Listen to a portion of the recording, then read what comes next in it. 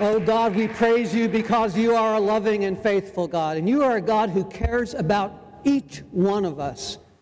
And God, you are the God of the harvest. You are the God of fullness. You are the God of providence. You are the God of abundance. And God, today you minister to each one of us who has lost something. You minister to any one of us who's lost our joy or lost our way. And your invitation to us is take it back.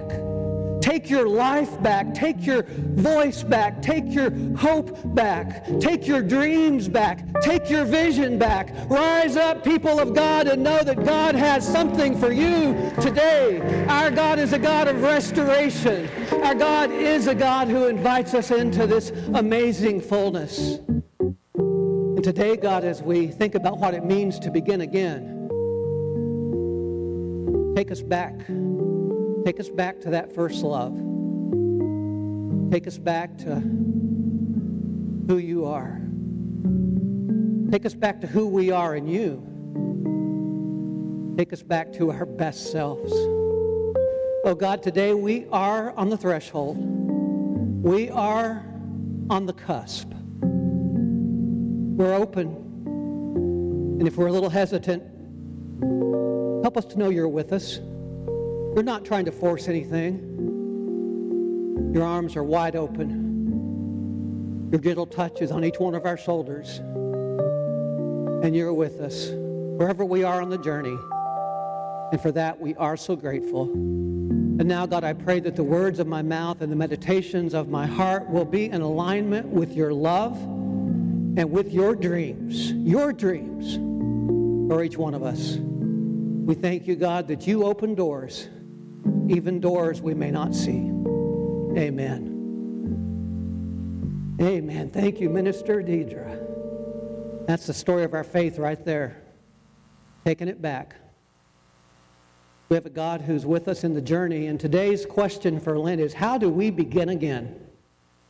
For some, that is a question that comes at what seems like the wrong time. It's a question that could come if you're called into the office and your boss says your position is being cut. And suddenly you have to begin again. It's the question that some may have when they go to the doctor's office after they've been called in for some blood work and the diagnosis is cancer, and it's like, how do I begin again? What do I do with this? For some, it could be the loss of a loved one. How do we begin again? How do we begin again if it feels like we're stuck and we want to figure out some new moves, but we've been in the same place so long we're not even sure what next step to take? Others, it may be that things are really going well. And perhaps this idea of beginning again isn't even on the radar. How do you begin again when it seems like you've got everything together? And that's what's going on in our scripture today. We have a text that speaks about Nicodemus, who's invited on this journey of beginning again. And yet, if you look at him, he was a respected teacher and leader. In fact, his very presence conveyed power and success. Nicodemus was a person of precision. He believed in showing up on time, measuring things correctly, and being precise in his theology. He was an expert. If Nicodemus came to MCCDC and heard us talk about how we don't all believe the same things, he'd go, "What? What kind of place is this?" And yet, that's kind of what he's opening up to in our scripture today. Something was pulling him to Jesus. Something he couldn't precisely define or articulate or measure. And it happened at night. And so at night, Nicodemus comes to Jesus with questions. Now, some have speculated what's up with this idea of coming at night. And some said, well, he was afraid of what his colleagues would think. He was thinking about his power, his position. Maybe he was coming out of fear for what they would say. I'm thinking that what's really going on here is there was something stirring in him, something compelling, that he was thinking about who he was hearing Jesus was and the signs and miracles that Jesus was doing. And it was like he had to talk about this. He had to find out what was up with this. And he couldn't wait another minute. So at night, he comes to Jesus. I love this story from John 3 because it's a wonderful Lenten story. It's a wonderful story of the journey, a journey that is not easily defined, a journey that is not contained. I love this story because it's like the wild side of Lent. It's an invitation into questions and adventure. Jesus offers Nicodemus something mysterious and messy. Nicodemus, this one of precision, when he comes to Jesus and talks with Jesus, hears Jesus use language he was unfamiliar with, language like born anew, water and spirit. If Nicodemus was coming for a well-ordered list, he left frustrated. Jesus said, "Don't be surprised that I say to you, you must be born anew. God's Spirit blows wherever it wishes. You hear its sound. You don't know where it comes from or where it is going." Oh, a God who is wild, a God who cannot be contained, a God who does not control but invites.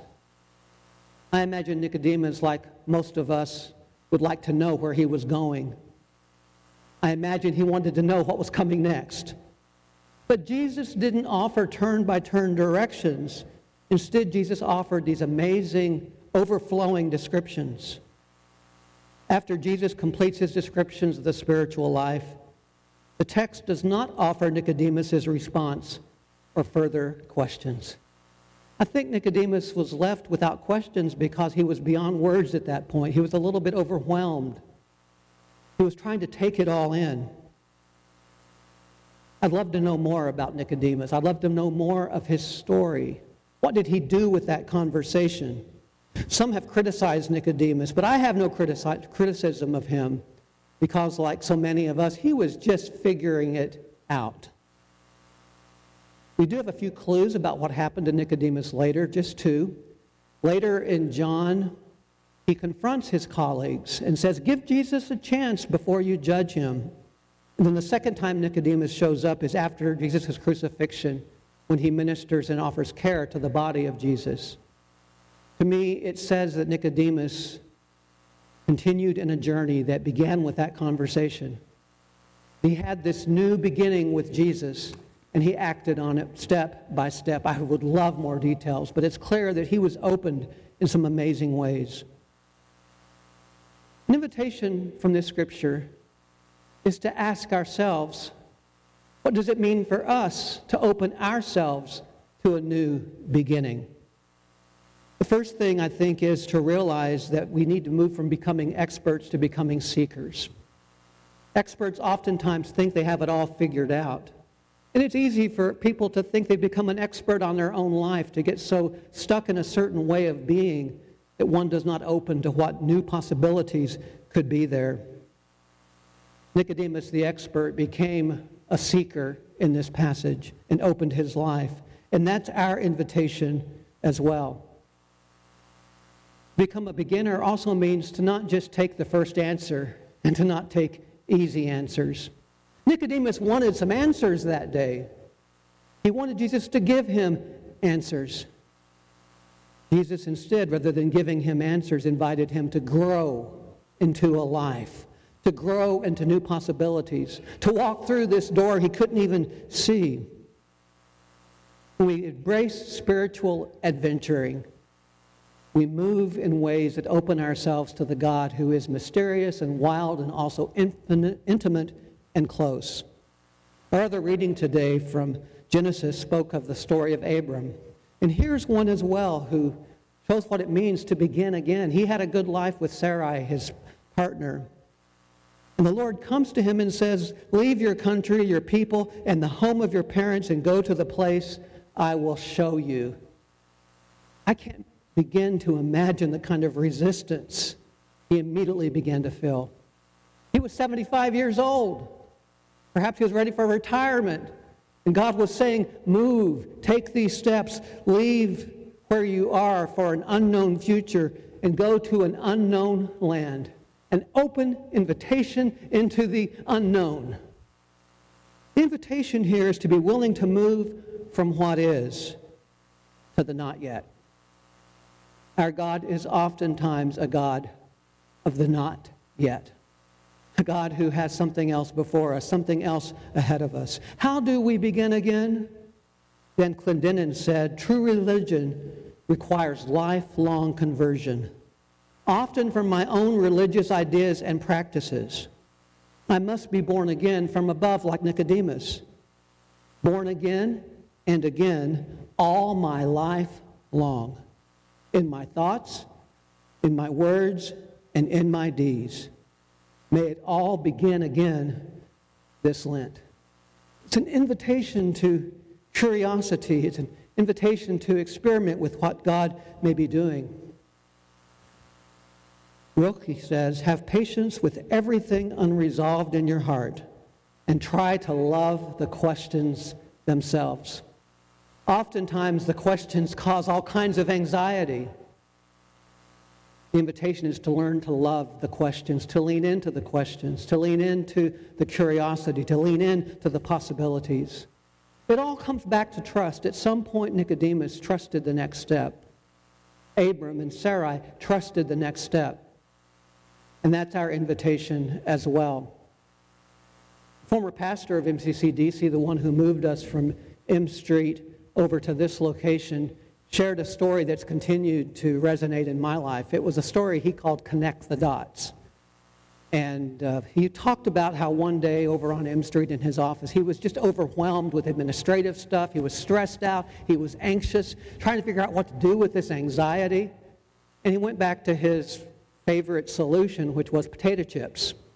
Potato chips always seemed to get him through. And I say that with great love. He loved potato chips. And so he said, I'm going to go to the corner market and get some potato chips.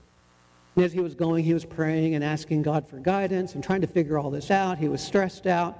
He got to the corner market, and there near the potato chips was a magazine rack. And he happened to have his eye drawn to a children's activity book. And something prompted him to buy that book. So he got his chips, he got the activity book, went back to his office, started eating the chips, and then opened the activity book and started looking at the exercises in there. And there was one of them that was called Connect the Dots. And he thought, well, this will calm me down. This will get me focused. And he started to do the Connect the Dot. So the one was here, and then he thought, two should be over here, but two is down here. What's up with that? And he found himself resistant to connecting the dots as they were on that page. And then he realized the only way the picture would unfold was to go to the unexpected places dot by dot, and to know that God was making sense of what on the page seemed to make no sense at all. Move here, now move here. Move here, and then here. And then step by step, the picture began to unfold. And soon there was something beautiful. And that's our opportunity. We may look at our lives right now and say, God, what a mess. What a mess. What next? And God may say, well, start with potato chips. and then.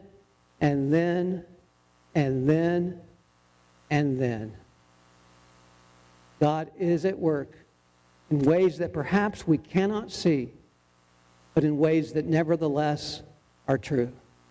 How do we begin again? Dot by dot by dot. Know today that God is at work in your life. You can trust God. God is with you. We are God's beloved and God's community, seeking to build a place where we can grow together in God's grace. Amen, and so it is. Amen.